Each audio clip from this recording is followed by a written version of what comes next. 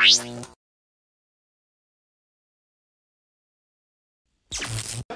I'm Victoria Lennox here at the CSI Toronto event, exploring social innovation with CSI Executive Director Tonya Surman. Tonya, can you introduce yourself and tell us a bit about CSI? Sure. Tonya Surman. I'm the CEO of the Center for Social Innovation, and CSI is a not-for-profit social enterprise that provides shared space and services and acts as a community center and an incubator for world-changing ideas. So we work with over 350 social mission organizations, both on the nonprofit and the social venture for-profit side, to help them to coordinate, to collaborate, to exchange ideas, and ultimately working as a form of triage to get those new enterprises off the ground so that ultimately we can make the world a better place using market transformation as our goal. That's fantastic, and we're here in the CSI space here, and I'm wondering how many incubator clients do you have here?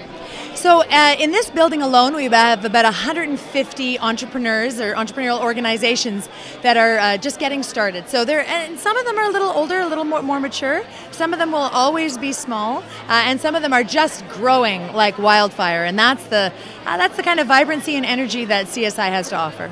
Where did this all come from? How were you inspired to take this forward, to push with your leadership to grow it to where it is today?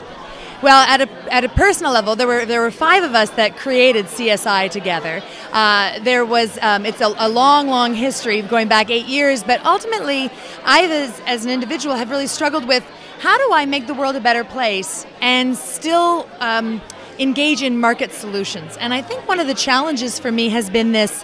With my capitalist friends, I'm a communist. With my communist friends, I'm a capitalist pig. And, where do I fit? And so this is the ultimate marrying of market transformation or market forces and enterprise at the same time as working to make the world a better place. And I think that's the solution. If we're going to build a future for the 21st century, if we're going to move our country forward and position it as a leader globally, we have to start looking at the verticals that are growing in our world. And we believe that social entrepreneurship and social ventures are absolutely the thing that's going to position Canada not only to solve so many challenges and programs that we've got here in this country, but also will position us to be a global leader, building an economy that will save us and guide us for the future. I'm a true believer for sure, Tonya. Tonight we're talking about social innovation. We're talking about solutions to drive forward social innovation, and you recommended a very bold solution. Maybe you can tell Canada what your solution is to drive forward social innovation. Sure. I got my very first job working in the environmental sector with a program that the government had funded called the Environmental Youth Corps program.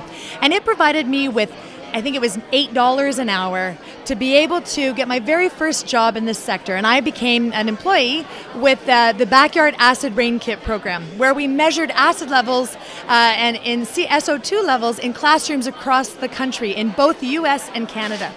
What was interesting is that this program was an employment program to support youth being employed in the 80s and 90s, but what was core about this is it was a tool that actually created an entire sector. The environmental movement, in effect, grew up out of this. I got skills training, leadership development, budget, cash flow. It became this incredible program to be able to lay the foundation for our young leaders to be able to learn what they want to do to be a part of the solution. So what I'm proposing is that if Canada wants to take a leadership role, if we're looking to our government to work with us and be a partner in building an economy for the future, that I'm suggesting that we actually create a social venture core or a social enterprise core that will provide employment solutions to get young, talented folks who want to be a part of the solution into the organizations that need them the most, the not-for-profits, the charities, and also independent entrepreneurship as well, to be able to actually grow this new vertical, invest in our future, and position us as a global leader.